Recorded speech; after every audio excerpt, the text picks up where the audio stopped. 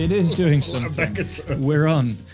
Hello, welcome back. Episode 2 of the Creative Practitioner podcast. I'm here with Paul. Hello. As normal.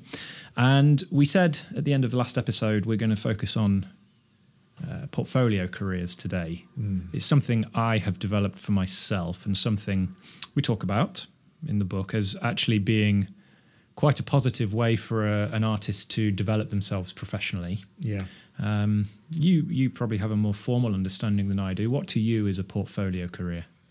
I think it's an acknowledgement and the ability to do more than one thing to earn a living. Is that a necessity in today's creative industries? I think so. Yeah. I think, I've had conversations with university lecturers where they talk to their music performance students and almost tell them that you will need to teach. This is what you need to do. Yeah. Yeah. I remember early on when I was coming to you for lessons, in fact, if you remember, I came to you and I said, I want you to get me my grade 8 because I want to do it professionally. Yeah. And that was something I felt I needed to do for myself, which we've talked about qualifications a little bit, and I'm sure we will do again, but nevertheless. And over the course of that relationship, you were saying to me things like, you need to understand what making it means and to understand when you have made it, even if you don't feel like it corresponds with what you had in your mind. Because I think, if we take, you and I work in the music industry. Yeah. And I'm sure it applies across the board in a lot of creative industries. For me, making it meant essentially being a rock star. Me too. Yeah. It meant getting the big gigs, touring the world, playing on the big stages, and somehow assuming there'd be money to pay for it all. And it's dangerous though, because I was the same. In the 80s, I just used to daydream about being a rock star. But if I follow that through to 2024, well, I failed then, haven't I? Well, we should probably clarify, I guess, from the outset that that's okay. It's okay to daydream, right? We've got to have full-time dream. Got to have the dreams and the visions. Yeah. But I've given talks at schools and things about what I do, and the thing I always open with is the reality of doing it day to day doesn't match the idea you've probably got in your mind. Certainly didn't for me. And it won't for anyone that you aspire to be like on social media. You're just seeing the presentation of them. You're seeing the art. Yeah, yeah. So I think I said at the end of the last episode, kind of developed my own portfolio career quite organically without even realising I was doing it at one stage. Yeah. For that very reason, it's something born of necessity, isn't it? Because you can crunch the numbers. If I'm getting paid X amount for a gig, I need X amount of gigs per month to pay for my whatever that may be, rent, mortgage, utilities, food, transport, etc. Well, that's a lot of gigs, especially at the sort of fees that young, inexperienced musicians can command. Yeah. So, as you said, teaching can be a really good way to tick a lot of boxes and give you a much more stable income.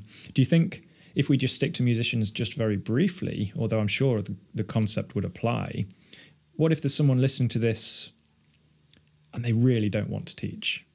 Is teaching just an example? It is an example. Just an example. I tell you for why. One of the things I was thinking about when I was listening to you was you can do anything in life creatively.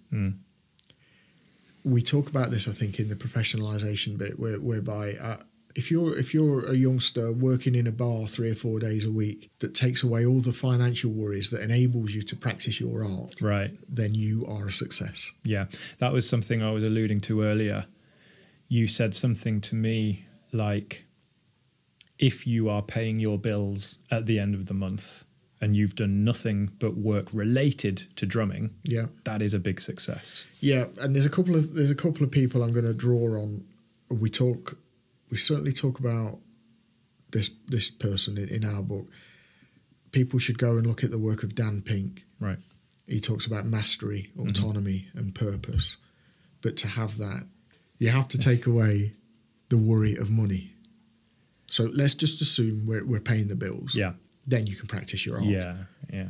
But you don't need to be exclusive in any of it. Right. You can have a portfolio. Right. In an effort to chase the dream, I spent 20 years going to Los Angeles. Yeah.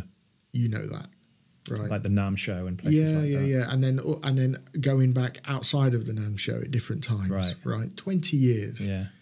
How many out of work actors do you think that I've met who are waitering? Yeah. Gosh. Yeah. I mean, it's a scary thought, isn't it? Yeah. But this is what puts people off from trying. Yeah. Because there's this conception, possibly a misconception, that if you don't make it, you're going to be nothing. Oh, I mean, well, first of all, life is a process. It's a journey. Art is a process. Art is a journey. Yeah. Yeah. There is no failure. You know, the fear of failure is greater than the desire to succeed. Yeah. Yeah. And then also imagine this. Imagine how many times I've had conversations where a little person comes in for lessons and then little person enjoys it. And little person then becomes big person. Yeah. And says to parents, I want to do this for a living. And they go, oh no. The horror. Oh no, you can't do that. The shock. And it's like, but hang on, you made me go when I was 3. Yeah, yeah. You put me in lessons. Yeah, and now I enjoy it. Yeah. What do you mean? Kind of relegates the arts to a hobby. Yeah. And actually, I think that's a shame. I think life is rich. I think if you were to take a real step back and look at life, I don't think that there is a job for life anymore. I don't think there's a need for a job for life anymore. Life itself is a portfolio. We don't need to be defined by it. No. So if you wish to be defined as a creative, nobody need know what you do to facilitate that. You're not going to put that on social media, are you? No. 3 shifts at the pub this week. It. Great. But like that's great. Like That's genuinely great, because you're facilitating your art. But there's a lot of pride in going to work. There's so much to take from it. Yeah. So I guess that was a big lesson for me as an up and comer, because in the early years I wasn't making much money, wasn't getting much work, wasn't getting many gigs, and the gigs I did get didn't pay very well. It's a very demoralizing place to be. And I was quite lucky. I won't bore you with my personal story, but I got married quite early, managed to, with help, buy a house quite early.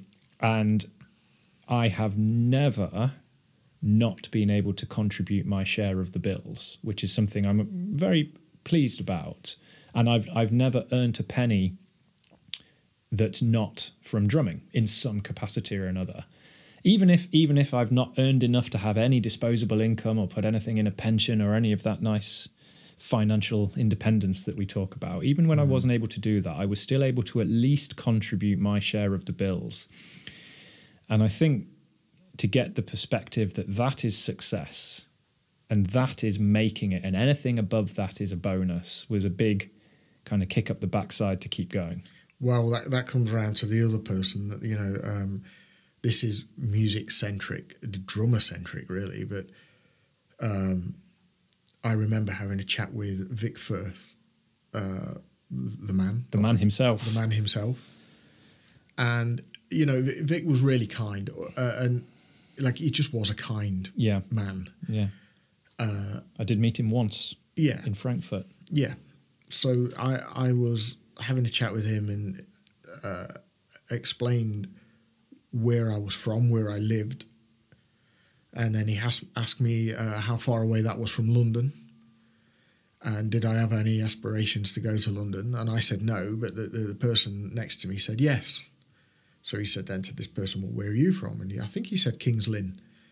So we had to explain to Vic what that was. Yeah.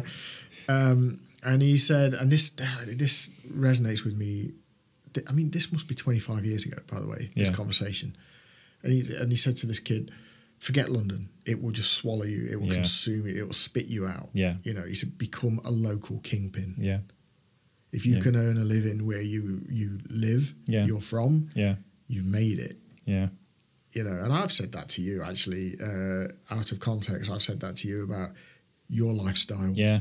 Yeah. You know, and then, you know, mine's similar to yours in that I turned professional when I was 18, whatever that term means. Yeah.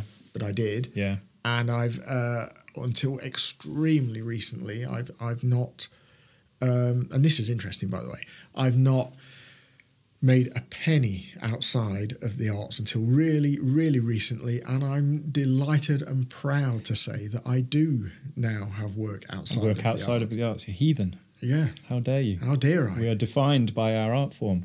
But like I had this conversation with myself. Like it was during the pandemic where it's like, I want to learn how to tailor a suit. Yeah. I want to go to Italy and make learn pizza. to bake. Yeah. You know, I want to. Yeah, I've told you this. Like, there's so many things. Life's so rich. Life is the portfolio. So, is it right for me to limit what I do?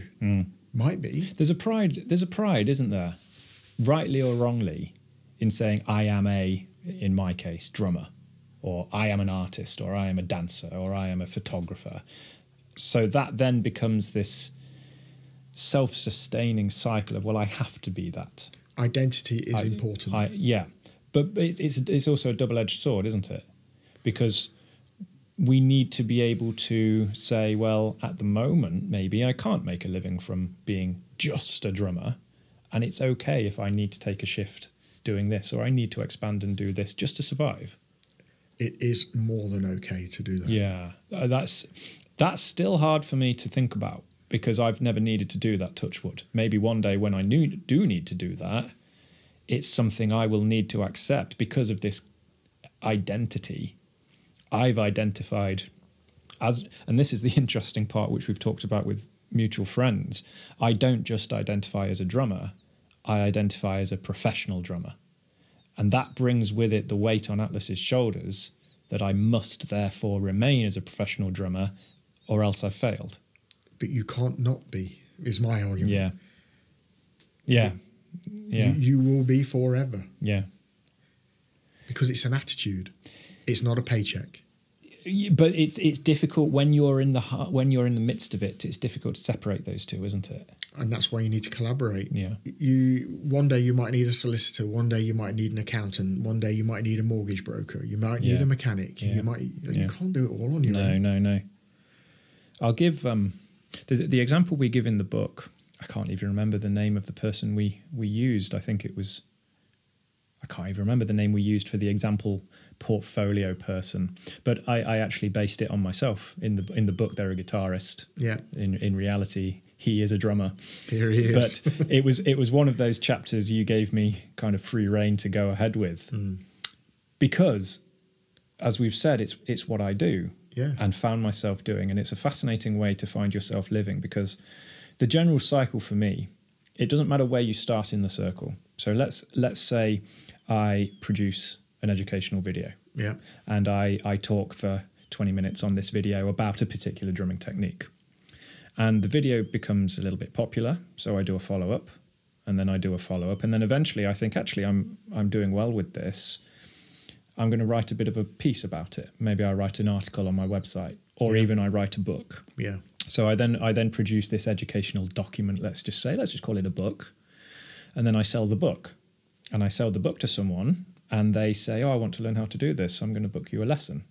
So they come to me to have a lesson. Yeah. And then off the back of one element of my, let's say, teaching, I've got views on a video, I've sold a book, and I've got a new student. So I've kind of got 3 income streams from one element. But then you can flip that, and you can have lots of different elements all feeding into one income stream, because if there's different books on different topics that are linked to that main one. Yeah. So I can't remember now. I think ours is book 11 or 12 for me that I've published. Yeah, it's number 8 for me. Number 8. I mean, you understand the thread that runs through all of, obviously this one's the least instrument-centric that both of us have done. I think you've done another one about ergonomics, but your is it 5 of the drum set books you've done? Yeah. There's a thread that's you running throughout the way you teach, the way you talk about things. Yeah. I think this is the defining character of that approach, it's recognizing a diverse skill set in being able to bring those to bear on a common goal, which is, of course, to make a living. If that's the goal. Sure, I'm coming to this from somebody who does this for a living. So, I need to sustain myself. But nevertheless, to be a realized artist, professional or not, I don't want to say you can't do it just focusing purely on the discipline itself. There's so much more to it, isn't there, than just the act of painting the picture. Yeah, there's a need, isn't there, to develop secondary skills. Yeah. So podcasting, videography, think about what you know. Typesetting. Yeah, publishing. Copying. How do you get it on Amazon? Yeah. These are all secondary skills that help the primary skill. Yeah. The primary art. They all supplement it, don't they? Yeah, and you can't have any of it without the other if the goal is to make a living. Does that need to be the goal for an artist to fully realise their art form? What's that, sorry? Well, you say if the goal is to make a living. Do you think there's this perception that in order to take an art form to the highest level, you have to do it professionally? No. And therefore, you have to do it professionally if you want to do it to the highest level? What's highest level mean? Well, sure. I mean, that's a big topic, but there might be people listening to this who are doing an art as a hobby and they've got another source of income, so they're not reliant on their art for money, which is nice. That's a nice place to be. But they may also feel a frustration that because their time and energy is part of the time taken up by work, they can't commit themselves to their art form as much as they would like, and therefore they're always going to be, quote unquote, a hobbyist. I think there needs to be a change of language. That's the first point, is that participation is really important. Competency is less important. Right. So how good you are doesn't validate you as an artist. Identify yourself as an artist. I'm a drummer. Great. It doesn't need to be how good are you. No, and I only know that now, by the way. Self-confidence and imposter syndrome is a real beast, isn't it? Yeah, I know I can play the drums. Nobody can tell me I can't play the drums. Subjectively, whether people like that or not. Yeah. That's big. That's a whole nother topic. Let's not but that was big. So, but going back to what I said is participating. It's not important to be any good at this. No. But it is important, if you're going to charge for it, that you do it within conventions and norms. Yeah. Right? But even then, you don't need to be the best. My first album is almost ready, as you know. I do. And the reason it's almost ready, as I am now 50, is because I'm scared to death. Right. Because but actually the mindset that I've adopted now, this piece of work is a journal entry. This is for me, and if other people like it, I'd be delighted. But that's the contribution, isn't it? It is. But what it's done is it's removed all of the fear that stopped me contributing. Right. Fear of failure is greater than and fear of how it's perceived. Yeah, and not being in that club. Yeah, and all of that, and that haunted you. It did, and it will haunt. It will haunt everyone who's starting out. My biggest advice would be to do this within a rich portfolio. The happiest people I know in the arts, they'll work with MenCap on a Friday doing a workshop. They'll be performing at a festival or a gig on a Saturday. They'll be teaching for 2 days a week. Yeah. Then they'll be out swimming or paddleboarding or cycling or there's no need to do any one element of it exclusively. The happiest people I know that make some of the most amazing music, you would never know that they don't do it full time. Yeah.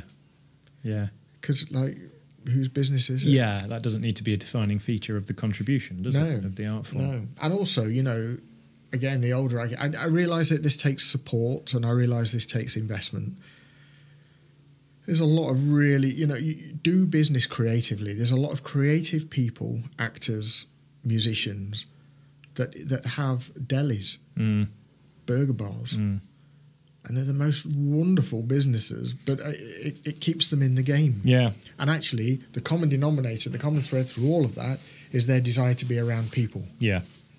Yeah. I want to come back to that because, and it touches on the subject of money as well, which, considering we're writing and talking about creative industries, you know, there's the element of professionalization and doing it for a living. Now, we've laughed before. I think it was Mel Lewis, the drummer, that said, I had to make a decision between making music or making money. So I gave up making money.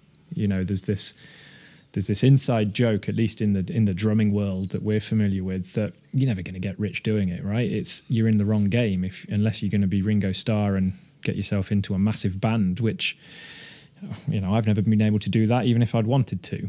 So you're not in it for the riches, and I often felt in my younger days I was the poorest person in the room when you're going by the bank account. Only by the bank. Only by the bank account. Well, this is again something that I've come to learn to appreciate. I mean, look at you and me here now. It's Friday afternoon, and we're sitting here in a sunlit studio talking about ourselves and talking about music and talking about the industry. This morning I went to the gym. Yesterday I went to the gym. We've been out for a walk.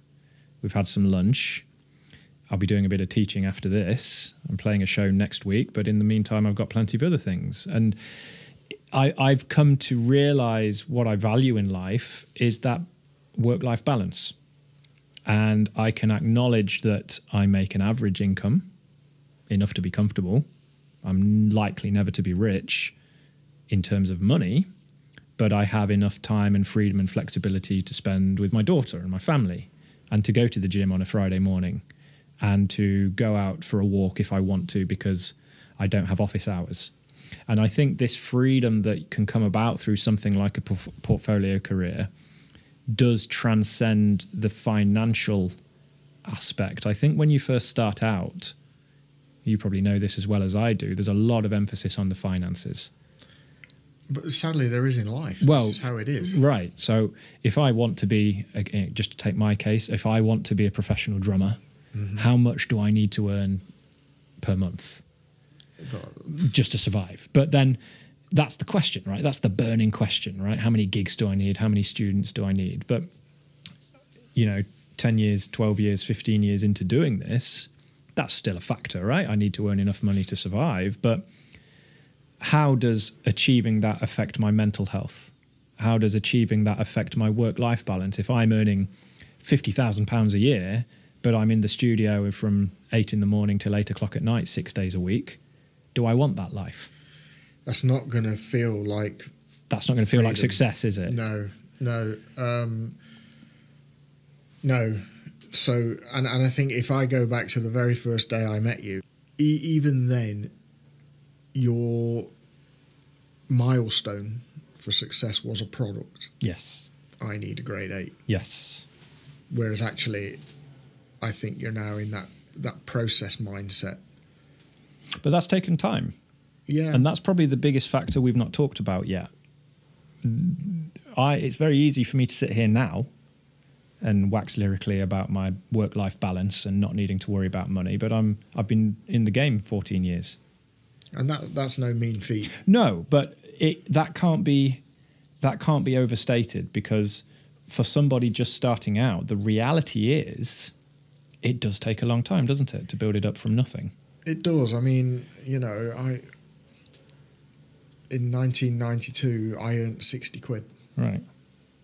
Well, quite. I mean, what is somebody listening to this supposed to do with that, right? Because with all the goodwill in the world, even just legally getting yourself set up as a sole trader or a limited company takes time.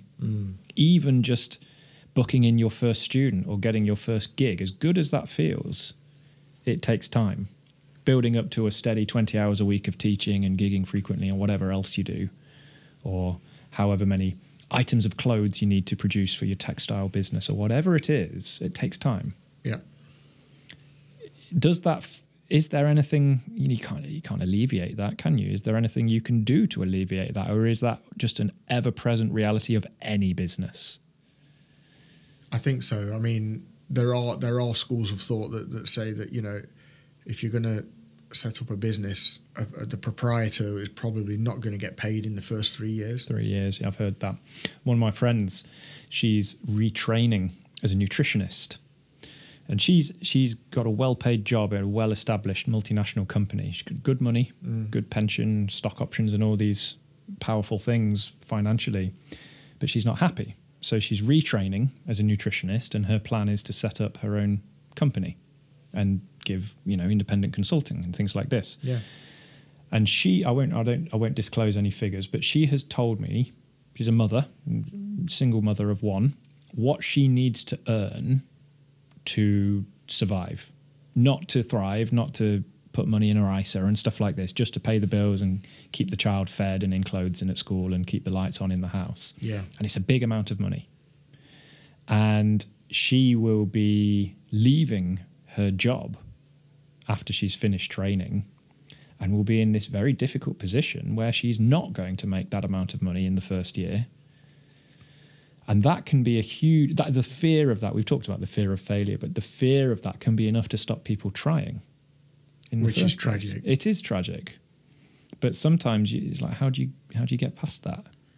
You might not be able to. You need support. You do need support. And this is what I was just going to come on to, because when I was 24 and I first started teaching with you, in fact, at West Bridgeford, I was still living with my parents. Me too.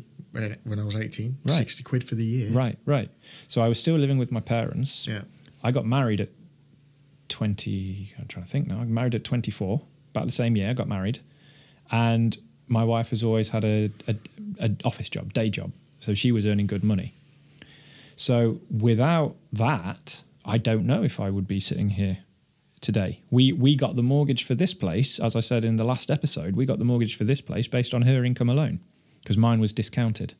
So my parents made up a shortfall in a deposit. Yeah. So I think it's naive to discount the role support plays and time. As I said, the biggest factor in my success is time, persistence, and yes, support. You are the biggest factor. Yes. In your success. Okay. I know I'm. I take the point, but I wasn't the success I am. Whatever success I am today, I wasn't it 5 years ago. You cannot fail. What do you mean by that? Because you've said that before, and I know what you mean, but I want you to tell me what you mean by that. Okay. Let's say it all changes tomorrow, literally overnight. Yeah. And you are now working in an office. Yeah. Everything you have achieved is a success forever. It's not going away. It can't go away. Yeah. Because I can buy it. Yeah. You can sell it me forever. Yeah. You cannot fail. These contributions are permanent, aren't they? Yeah. Yeah. And they'll outlive you. They will. No, so you cannot fail. Yeah. But failure and success can't be tied up with monetary. No, because and that makes people very unhappy. Yeah. You know, very unhappy, especially when we look at careers around the arts. I wish I'd done the portfolio from day one. Mm. I really do. Mm. I've gone without. And actually, when I founded MLC, that was the unknowing realization of the fact that I needed a portfolio. I give you an example. Both of my sons have got music out available. Right. I haven't. Yeah. Not yet. Not yet, but that's interesting, isn't it? Yeah. Yeah. Neither of them earn the lion's share of their income from music. Yeah. But they're very happy. Yeah. Within their creative zones. Well, I think that's a good topic to finish on. Happiness. Mm. It's so easy, as we've said all along today, it's so easy to equate success financially. Now, of course, part of the reason we're here and part of the reason we've written this book is to try to shed insight on the act of making a living, a sustainable living. And me diversifying into a portfolio career, knowingly or unknowingly, ultimately served the purpose to allow me to carry on doing something that makes me happy. Making money was just a necessary thing I had to do to keep the lights on. You can never have enough money, so forget it. Yeah. If you are driven by mastery, purpose, and autonomy, but you're in a fortunate position where you don't need to worry about money, then you will achieve happiness. Yeah, and that's got to be the goal for any art form, right? Ultimately. Yeah.